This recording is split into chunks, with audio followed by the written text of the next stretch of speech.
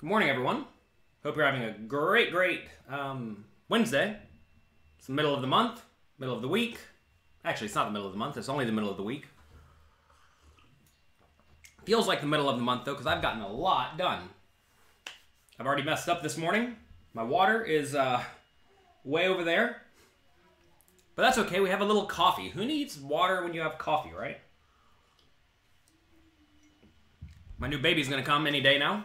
My wife's currently at jury duty because that's what every pregnant lady needs in her life. So that means I have a nice full day to do work with no distractions, ideally. We will see. We had lots and lots of questions sent in by all of you. I want to thank you for all of that. Now I have a million topics to discuss.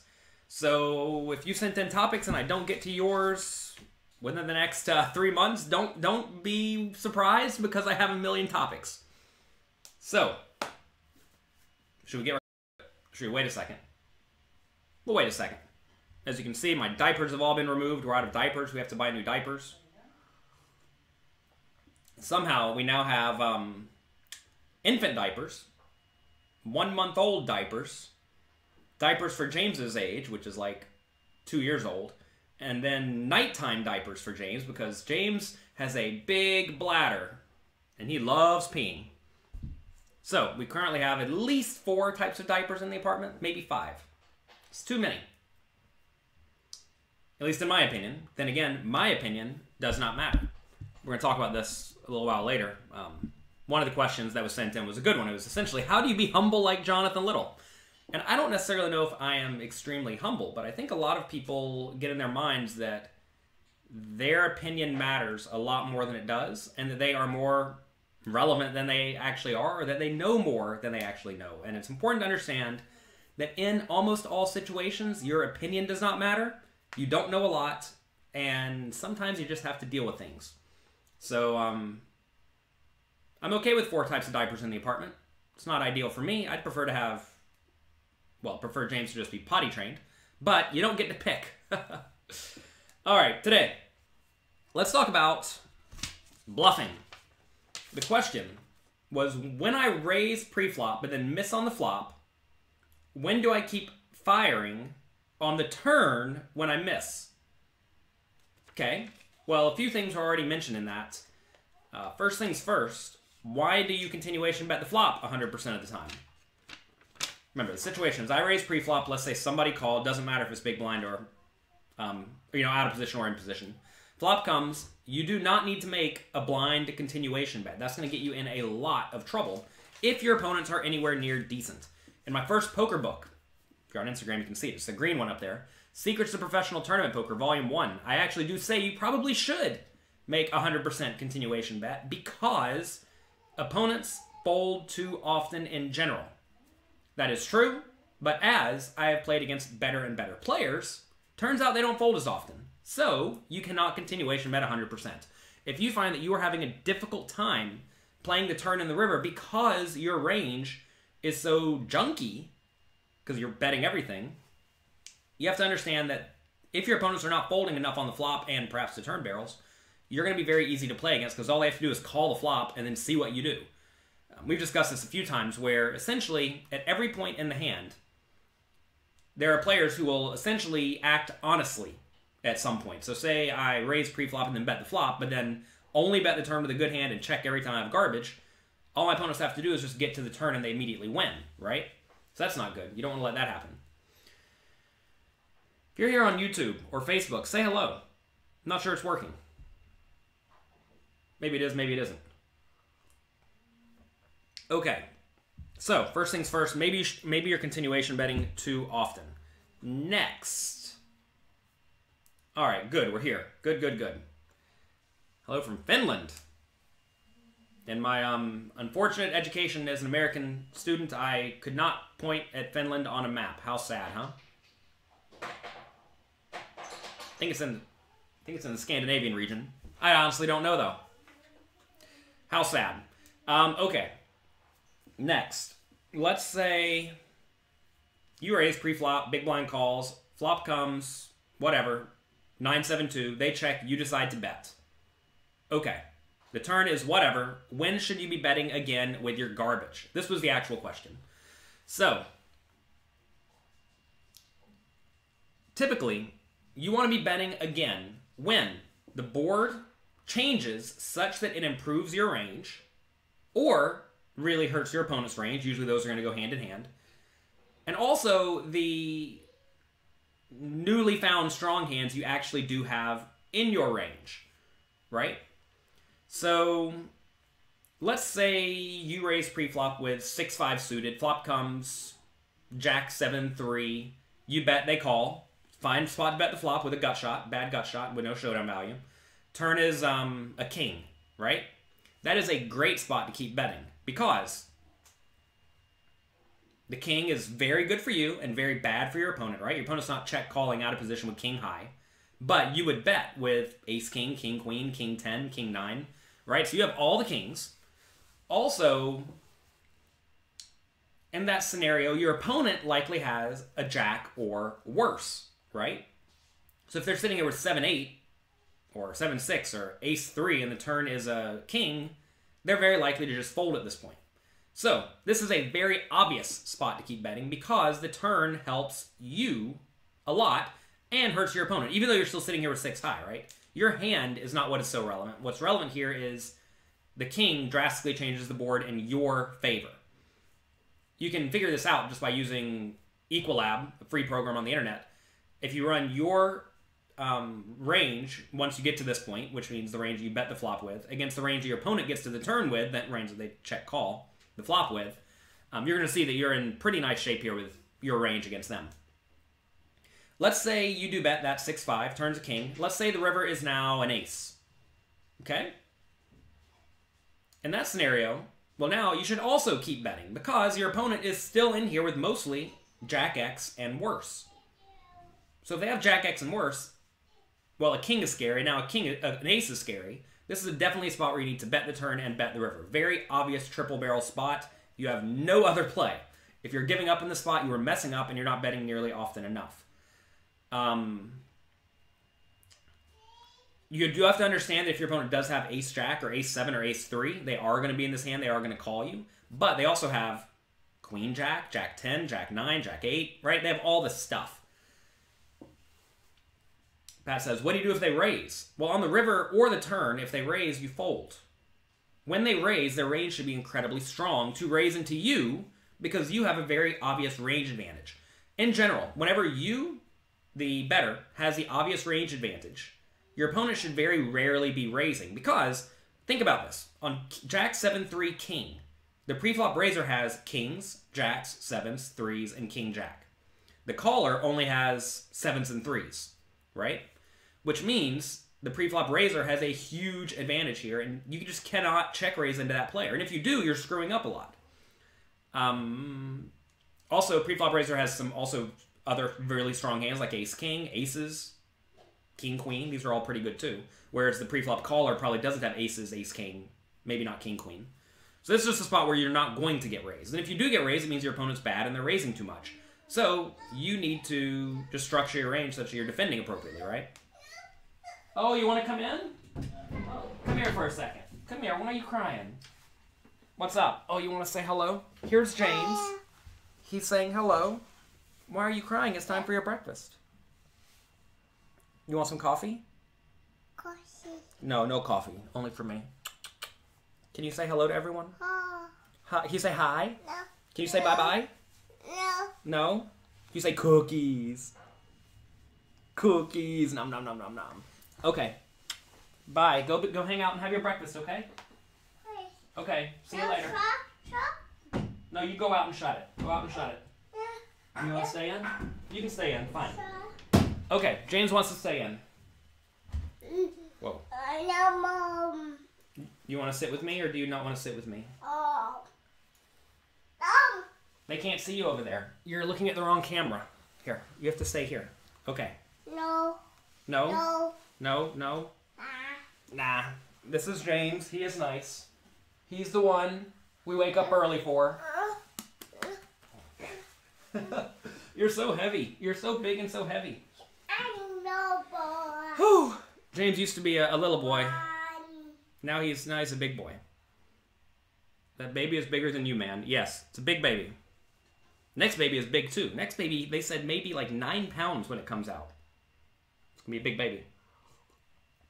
Okay, we have a lot of questions about this hand. Say we did turn a 4, right? Remember, board's Jack, 7, 3, 4, and we have 6, 5. No. Would you check, James? Yes or no? You're stomping up and down as if you would say yes. So Why no? let's see if we can get James in this picture real quick. Here he is. Say hello. Okay, good. That's him for all the Instagram people. Oh no, I'm messing up my everything. Good tree. Let's see if we can get him over here. Can you say hello? Oh. Can you say hello over here? Oh. Oh. Oh. He's grinding it out. Oh. All right. Back on topic. Sorry for everyone who's listening to this on iTunes. This is not going to be a very good episode for you. Oh. Yeah, that's me. That's me on the computer. Two. Okay. Should we keep betting on a turn 4 when we turn the nuts? Do not press the computer.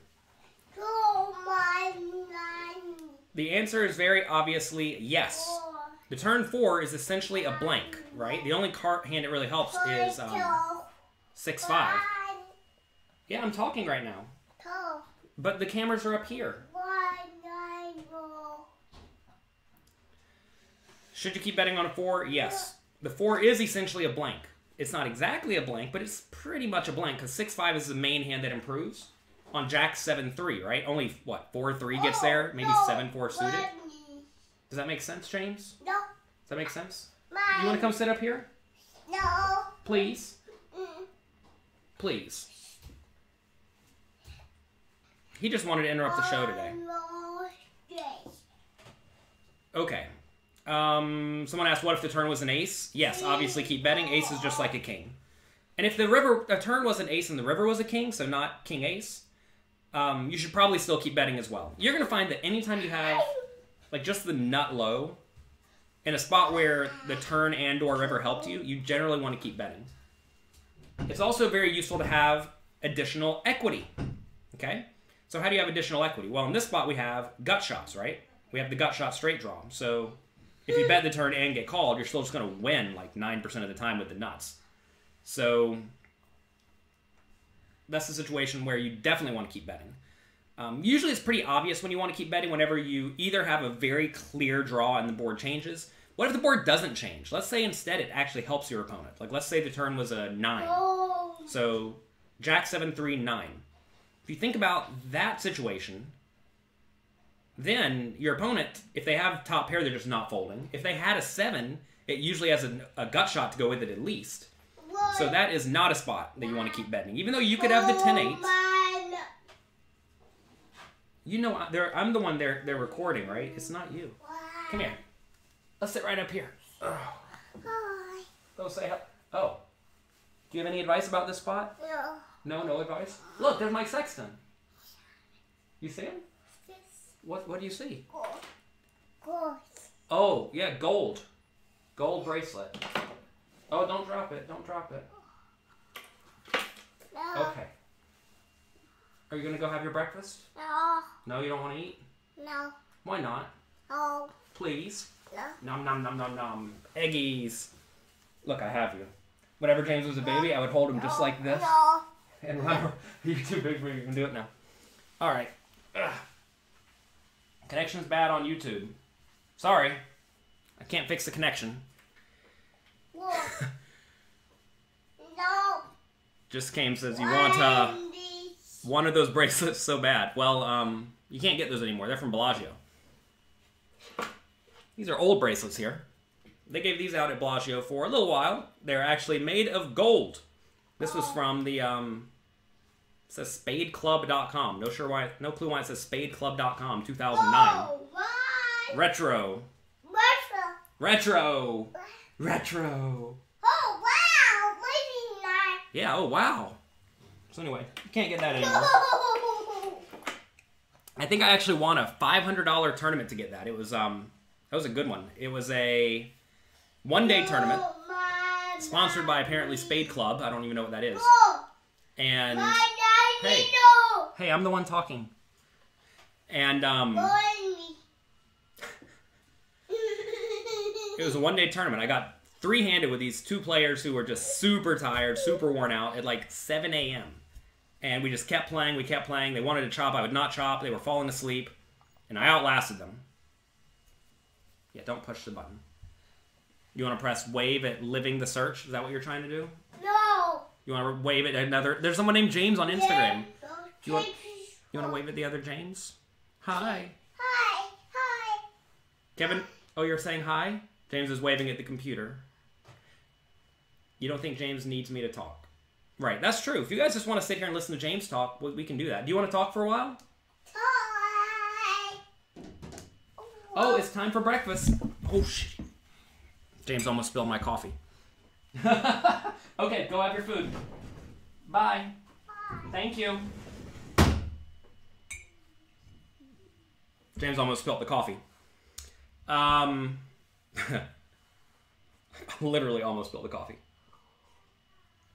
Okay, back to work. Okay. The times that are pretty obvious to keep betting are when you bet with like some sort of backdoor draw, and the turn obviously gives you more outs. Like, let's say you raise with Jack 10 of hearts, flops comes 7, 4, 2, 1 heart, right? If the turn is a heart, a 9, or an 8, you should definitely keep jacking. Keep jacking, oh my god. You should definitely keep betting. You should definitely keep betting. Let's say the turn is a 10 or a jack, giving you top pair, you should also keep betting. So, in that scenario, you should just certainly keep firing, right? If the turn is an ace or a king in that spot, you should also, ace, king, or queen, you should also keep firing, though. Not because it helps your hand, but because it helps your range. So, in this spot, we raise with Jack 10 of hearts, big blind calls, it comes 7, 4, 3. We get to bet on the ace, king, queen, jack, 10, 9, 8, or heart. As you see, that is a lot of cards we're going to keep betting. If the turn is a 7, we're not going to keep betting, because that's really good for the opponent, right? He has all the 7s. What about a 4 or 2, or whatever the low cards are? We probably don't need to bet those either, but we could. Like, a 2 is pretty decent, just because if we have our overpairs, we're still in good shape. So maybe we are supposed to keep betting on a 2, if the bottom card pairs.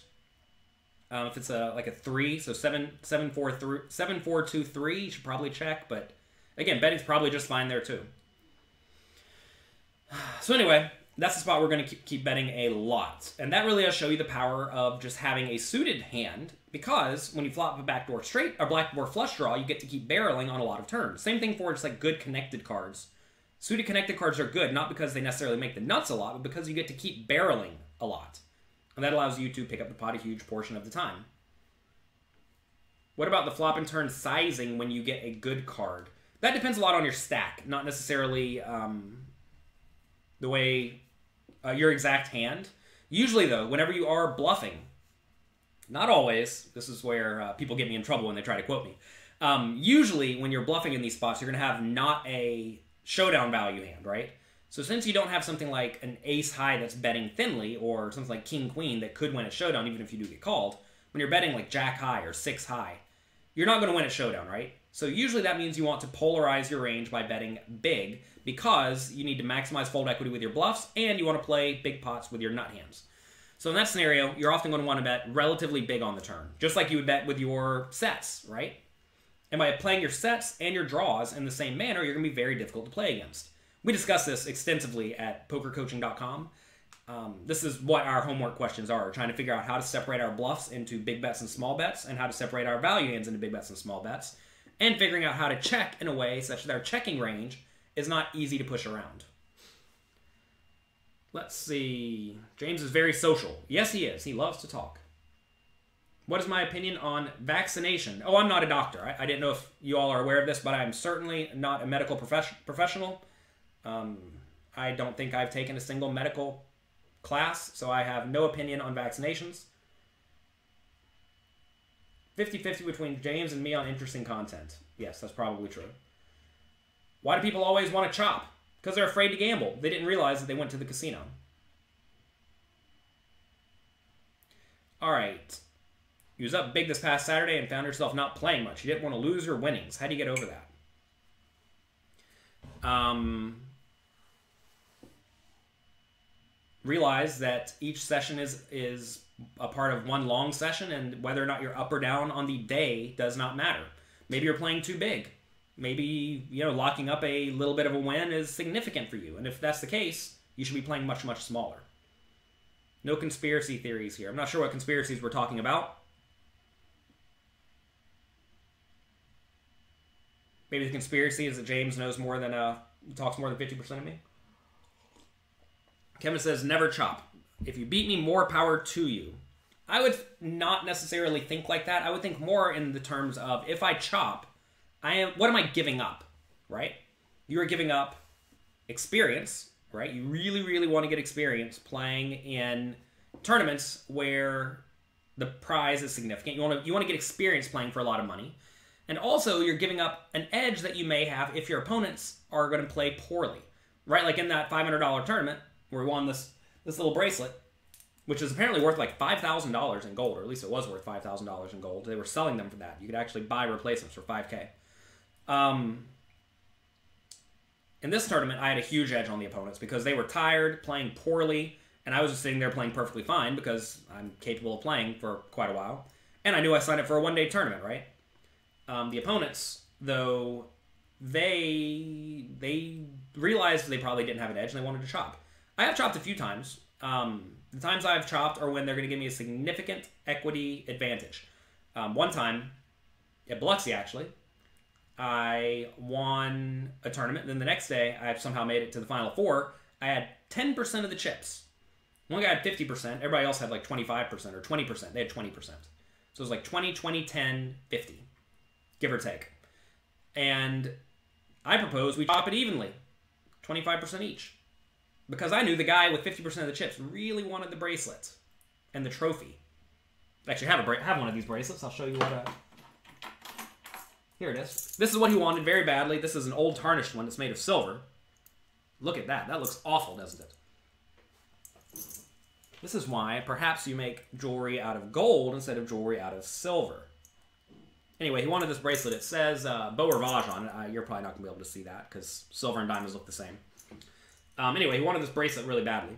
So, we agreed to give him the bracelet if he would give us 25% of the money each. So we did that, and it was good. Another time I was playing heads up with a world-class player. He was player of the year at the time when it was like my first year on the tournament circuit, or second year. And he agreed to essentially pay me $5,000 in cash to chop with him. So sure, if you're going to give me $5,000 in cash to chop, I will chop with you. $5,000 on top, $5,000 on top of a fair deal.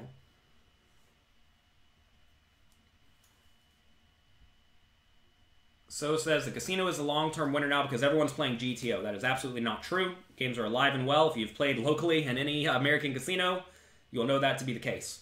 In Europe, though, I do think a lot of people are getting way better. All right, let's see. If you got a bracelet, why would you not play for first place? Well, typically what they would do is they would chop the money and then play for the bracelet, which often just means everybody's going all in over and over. To some extent. And then you'd like flipping for the bracelet. How do you feel about an ICM chop? That's the fair way to chop. It's the only fair way to chop. What do you do on a downswing? Do we do anything differently on a heater? No, just keep playing, keep studying, always work hard. Alright, so what else were we talking about? Spots to keep barreling.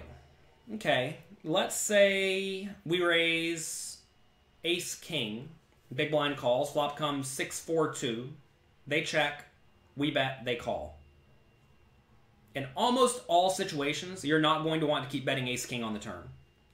That's a situation where you do have an advantage pre-flop and on the flop, but once they call your flop bet, it starts to get way worse. And on like a queen, they could just be sitting here with a queen, especially if you didn't bet too big on the flop. And you have showdown value with your ace-king, right? This is very different than if you had jack-10. With jack-10, you're very often going to keep barreling the turn because, again, If it comes ace, king, queen, you get to bluff those. Jack 10, you make the straight, or the top pair, so you get to keep betting. Lower than a 10, though, it's kind of dicey on like 6, 4, 2. So you don't get to bet as often in that scenario. But that's okay. You're going to lose sometimes. But you still see you get to keep betting half the time. And that's going to be quite significant and be very nice for you.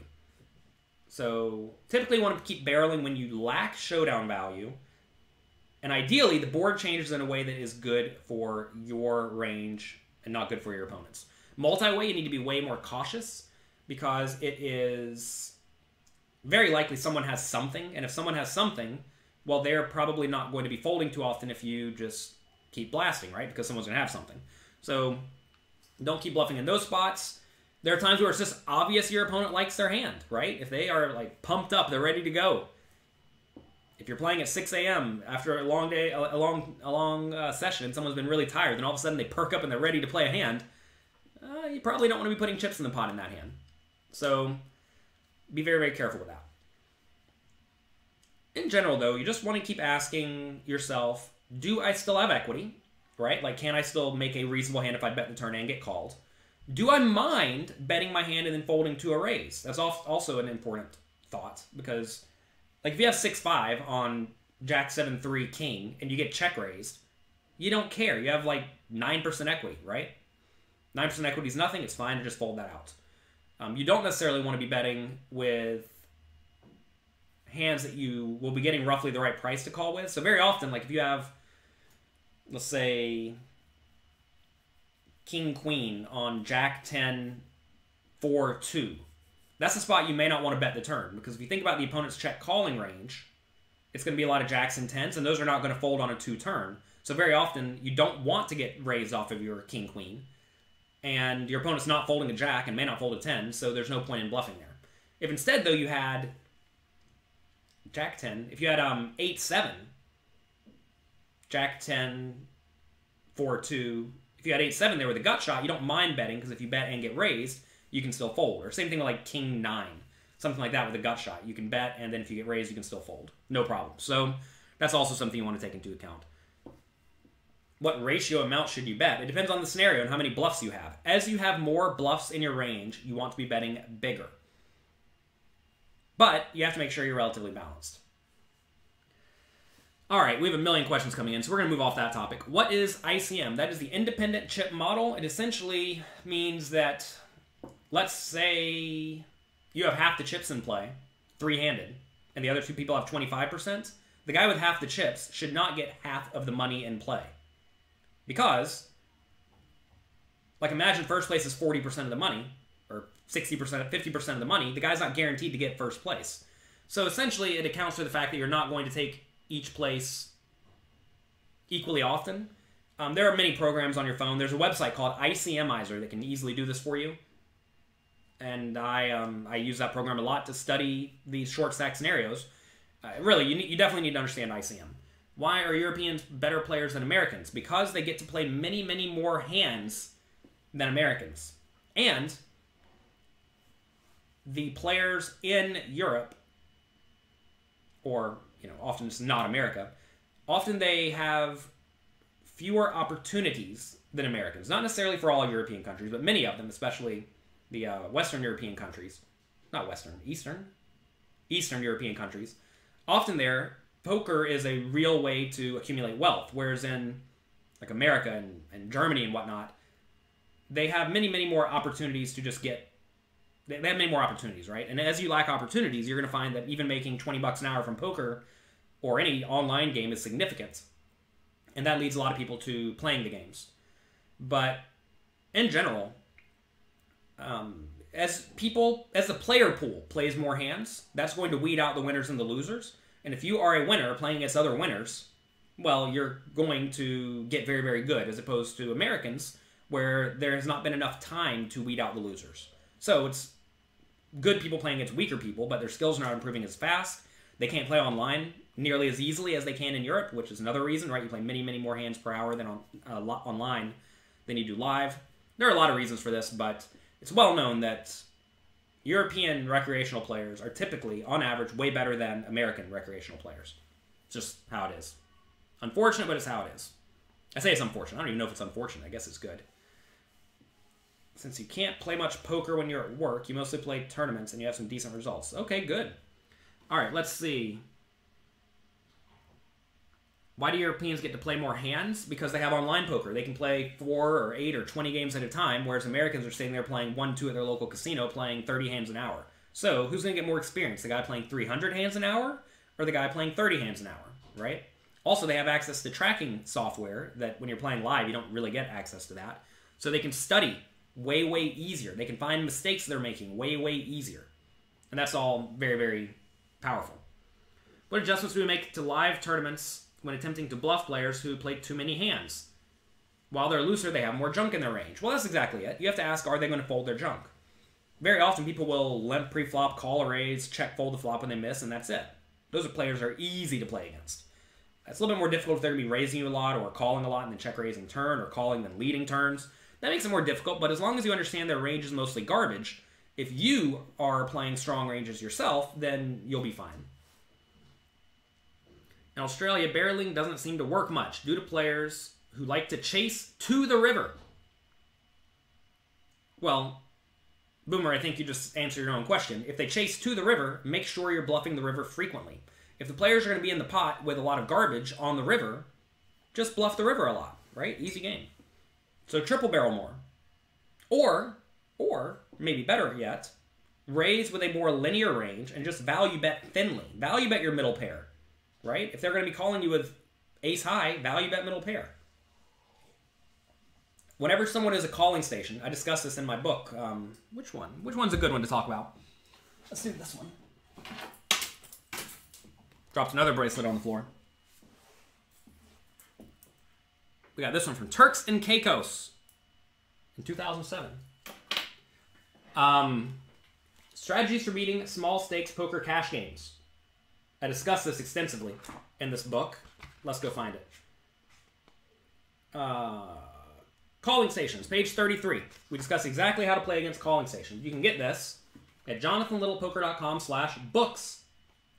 Or you can get the audiobook completely for free on Audible at jonathanlittlepoker.com/free.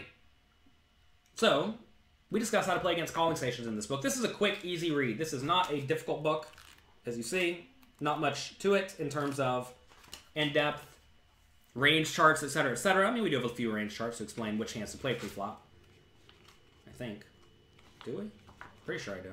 Yeah, we have a few range charts just explaining, like, basic ranges to play in most situations, but nothing too advanced. And really, you don't need to do anything too advanced to beat calling stations because you just value bet more and bluff less. But if you do know people get to the river with a very weak range, because that's just how they operate, you should be bluffing the river a ton.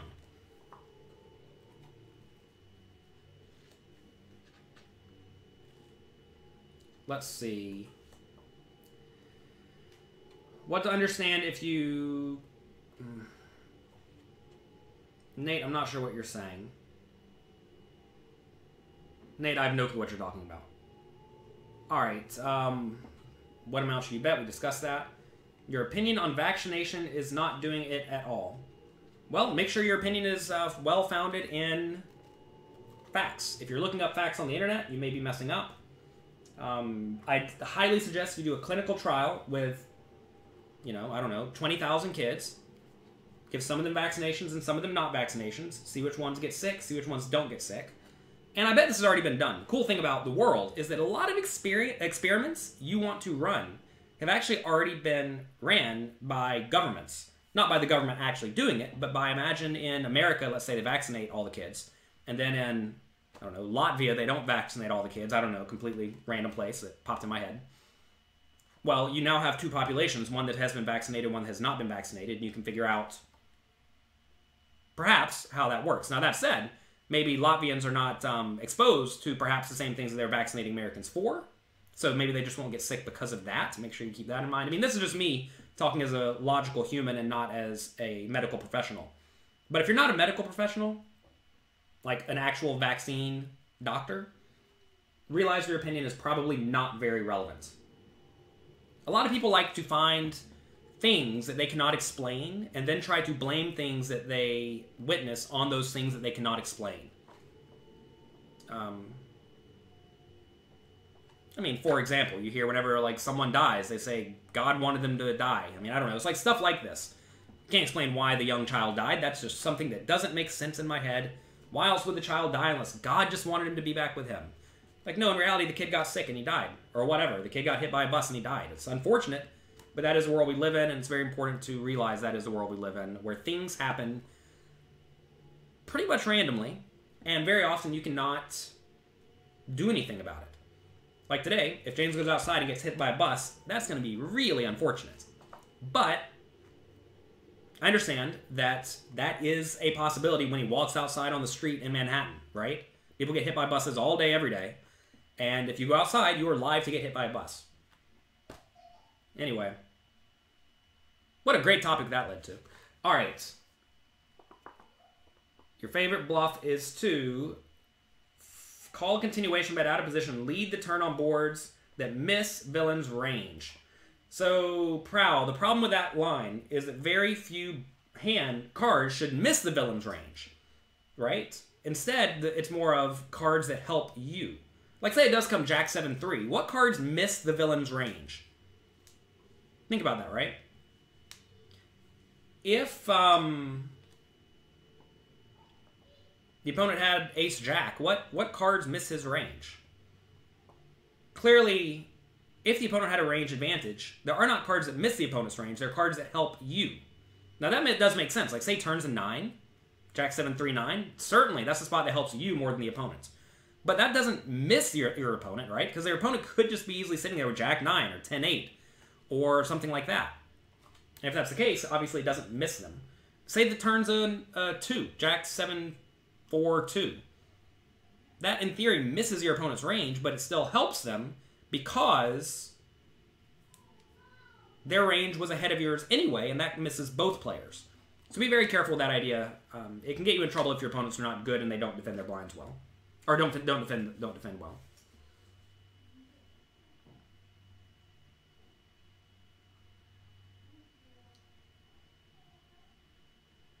Kyle makes an interesting point that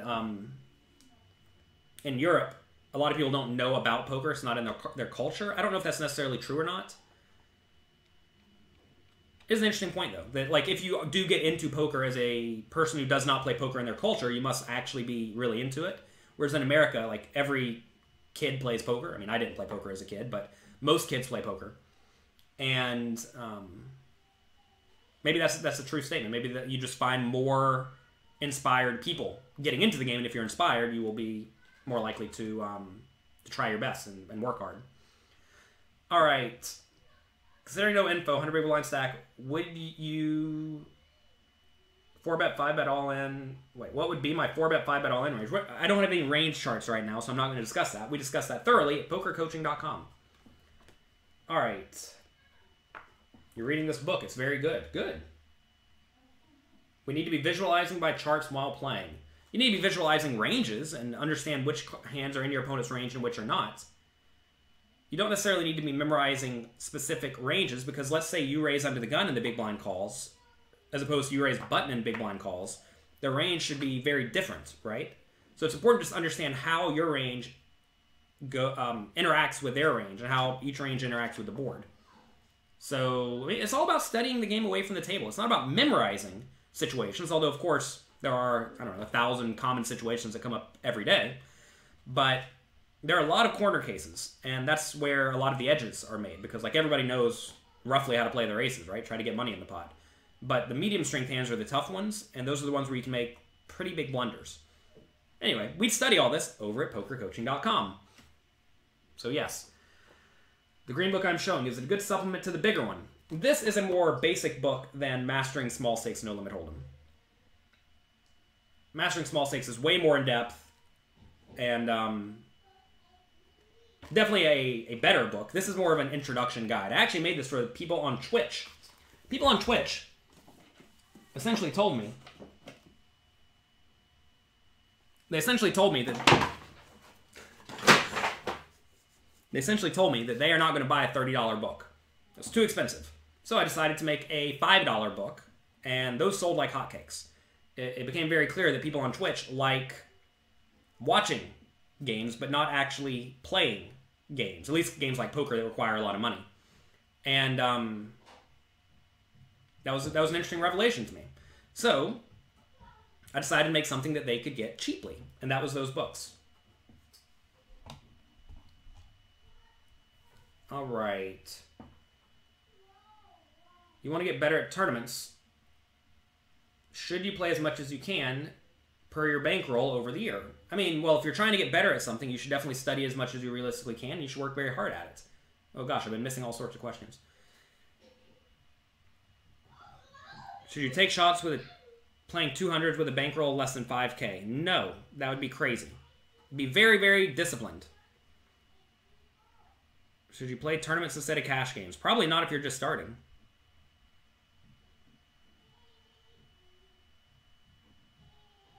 This is a great show. Well, thank you. Tell your friends about it. Yes, thank you. Tell all your friends. Sorry, Instagram, I missed all of your posts. How soft is 200, 400 on other sites compared to Stars? Stars is thought to have some of the tougher games. So knowing that, I would suggest you play elsewhere. The incumbent sites are usually tougher than the other side sites. The sites don't have near as much traffic. But the problem with those sites is often there's not as much traffic, right? Did I ever play online? I played online last week. Was it last week? Maybe the week before. I was in the Bahamas. I played a decent amount on Party Poker. And also I was in Montreal. I played a decent amount on Party Poker. It was a lot of fun. I took like, what did I take? I think I took like 20th place in a $500 tournament with like 800 people.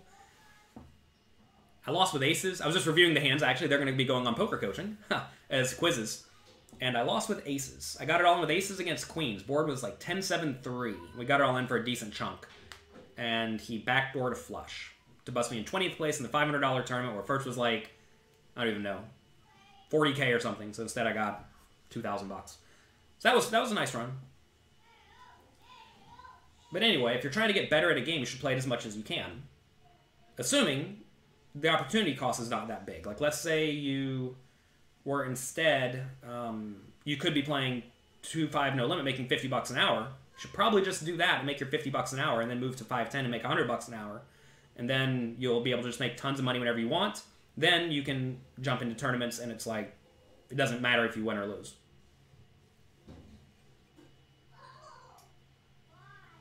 You studied an upswing strat. Be nice if there was a way to just know how to go on an upswing. Does that just mean playing well? You learn to play well? Okay, so if you learn to play well, but at your casino it goes 3 to 5 ways even after you raise huge, what are the adjustments? Well, obviously stop bluffing, right? We're playing against calling stations. When you play against calling stations, you want to bluff less often. So, a good way to have an upswing is to play against players who are calling stations and then just stop bluffing. Easy, right? You don't need to be bluffing if they're going to call you every time. That said, another good way to go on an upswing is to have players who call your raise very, very frequently and then just fold on the flop a lot. So in that scenario, you should raise and then make reasonably small bets, assuming those reasonably small bets will get you fold equity.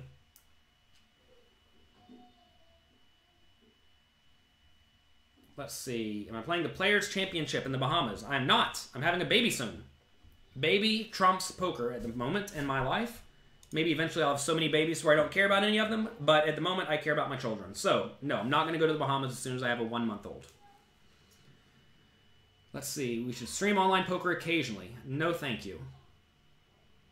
I have in the past, and it's just not that productive. Party poker doesn't allow a HUD. It sure allowed a HUD for me. Can we just play tight, solid, multi-way poker? If HUDs are not allowed, you should do things that HUDs normally pick up on, like playing very loose, very aggressively. You should be actively trying to exploit the opponents. Is the email support at pokercoaching.com? It is.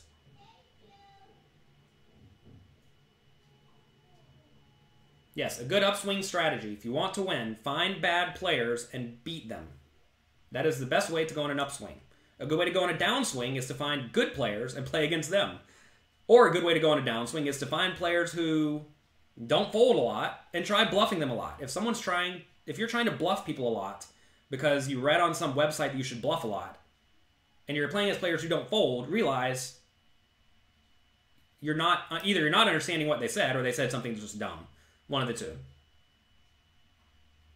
All right, let's see. You really enjoyed quiz number 382.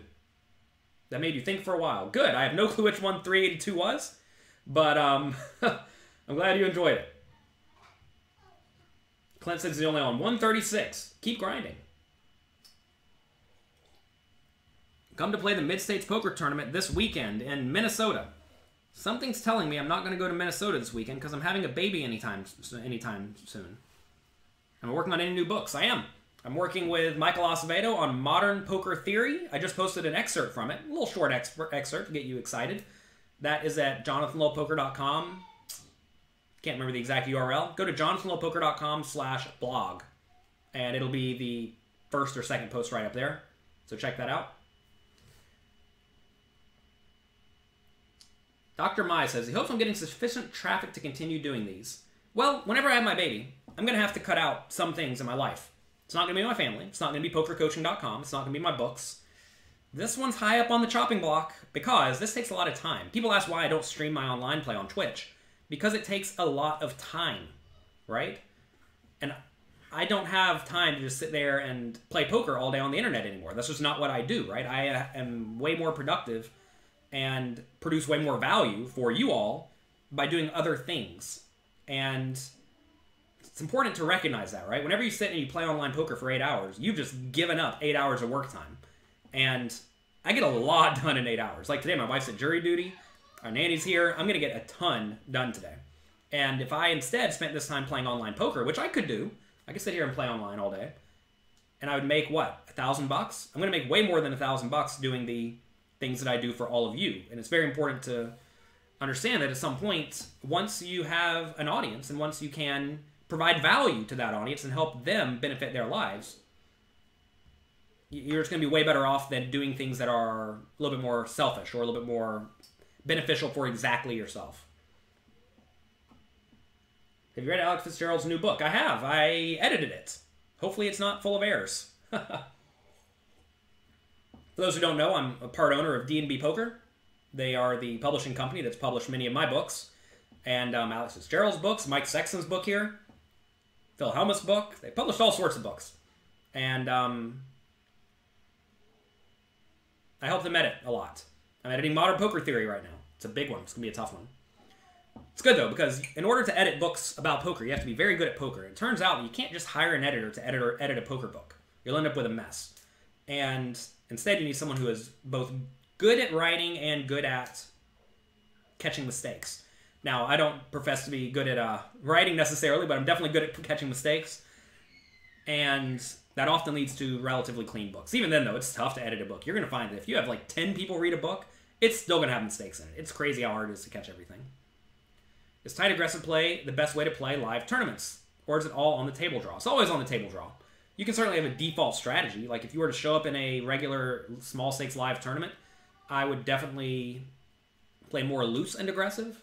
More so loose splashy to try to make strong hands and then get paid off by players who will make very, very clear errors. I mean, I play lots and lots of hands whenever I'm playing early in a tournament.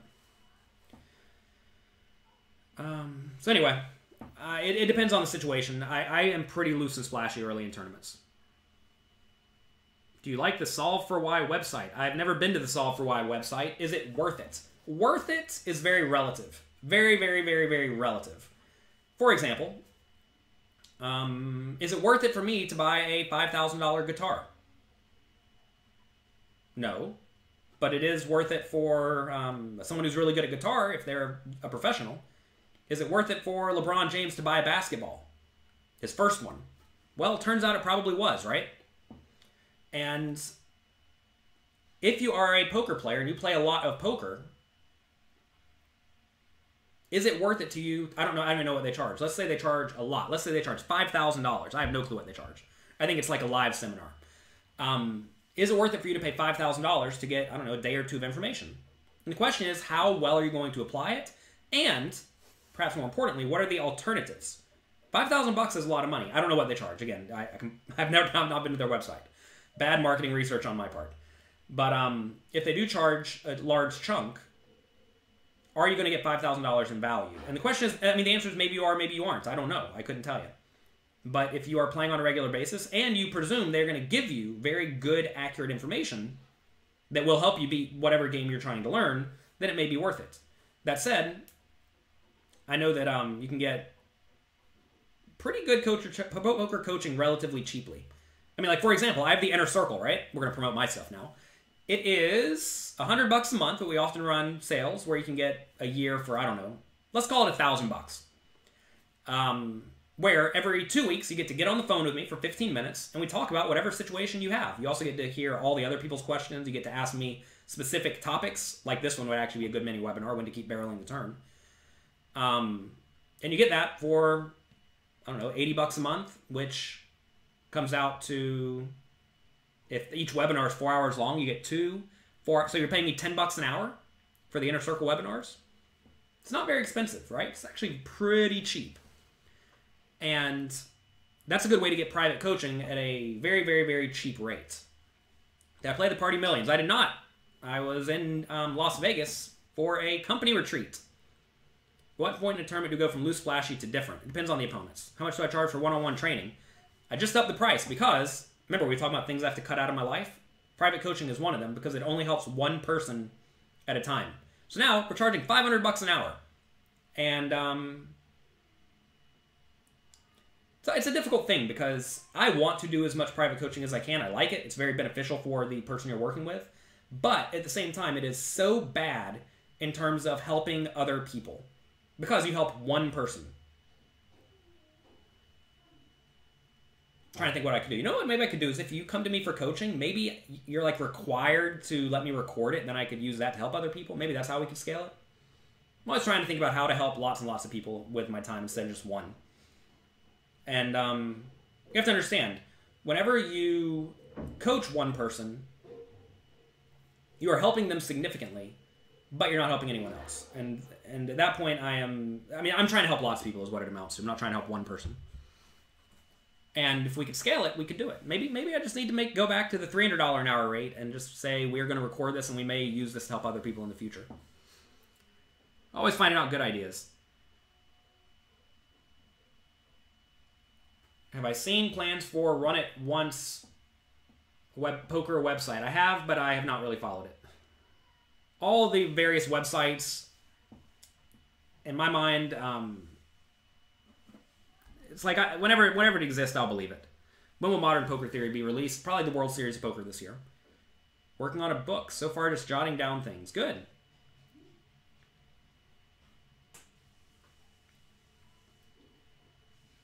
Of hours devoted to a book? I don't know what you're asking, JFed.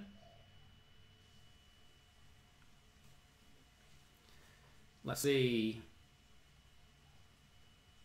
You love poker coaching. It's engaging. Well, good. That's the point.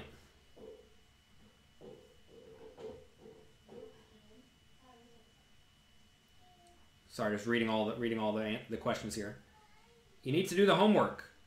Well, yes, you do need to do the homework. If you are on pokercoaching.com, make use of the homework. That's, in my mind, that's like the most beneficial thing. I know everyone loves the quizzes because you get to play, whereas the homework is more like a work. We're going to change the name, by the way. We're going to call those challenges from here on.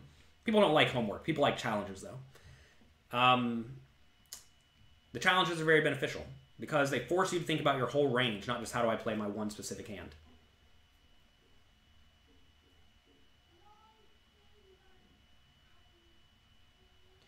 Lewis, you must have missed what I said. If I make people pay for private coaching and then record it and put it up for all to view for free, that won't work. Oh, it's not going to be free. Don't help people. Poker's already tough enough. Then Winky Face or something. Yeah, I mean, I agree. That's the interesting thing about poker coaching.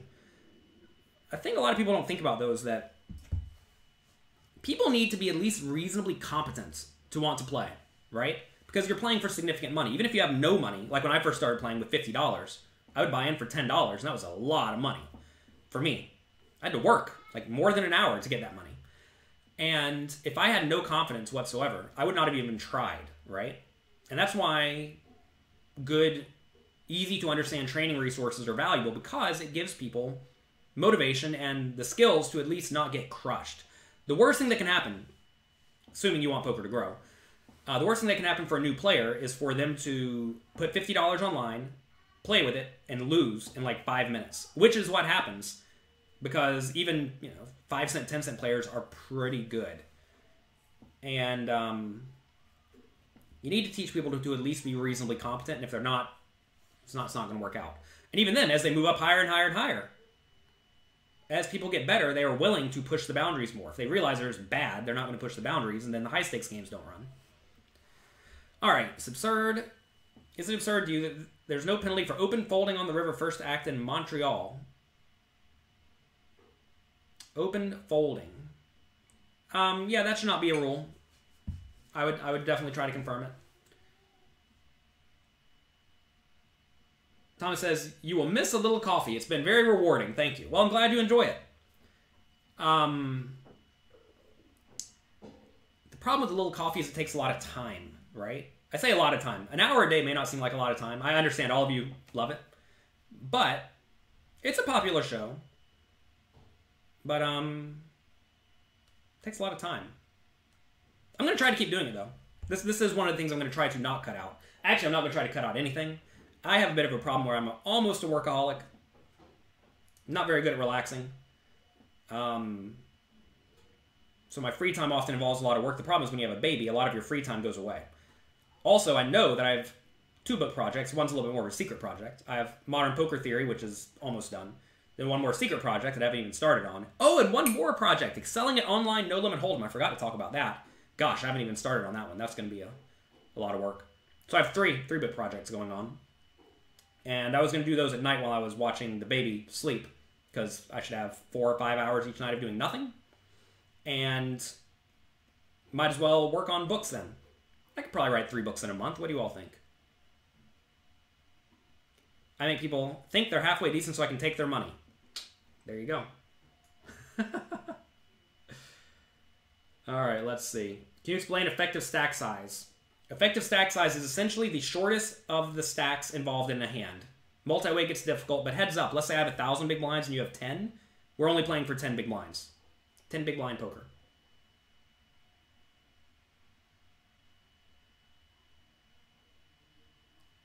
A Maniac says, essentially, like my books, it's frustrating to invest money into materials that are not very good. You have made tangible returns here. Well, good. I'm glad to hear that.